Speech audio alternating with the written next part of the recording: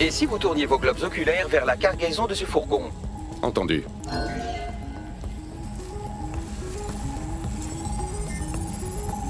Nitrogène RDX et un système de détonateur parfaitement similaire à celui de la bombe cachée au Parlement.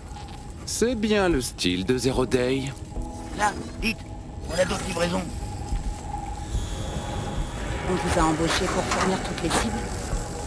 La ferme, on n'a pas plus d'infos.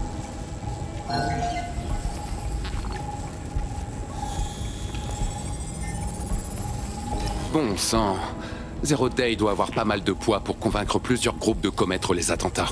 C'est indéniablement une bonne manière de réussir une attaque massive coordonnée tout en restant anonyme. Zero Day avait besoin de main-d'œuvre et de ressources sans qu'on puisse faire un lien direct avec eux. Pas besoin d'être la meilleure IA détective du monde pour se rendre compte que ces attentats ont profité au clan Kelly et à Albion. Malheureusement, c'est le maximum que l'on puisse tirer d'une reconstitution en RA. Mais si nous pouvions interroger le mystérieux agent qui les espionnait à l'aide de l'arachnobot, il ou elle pourrait nous en dire plus.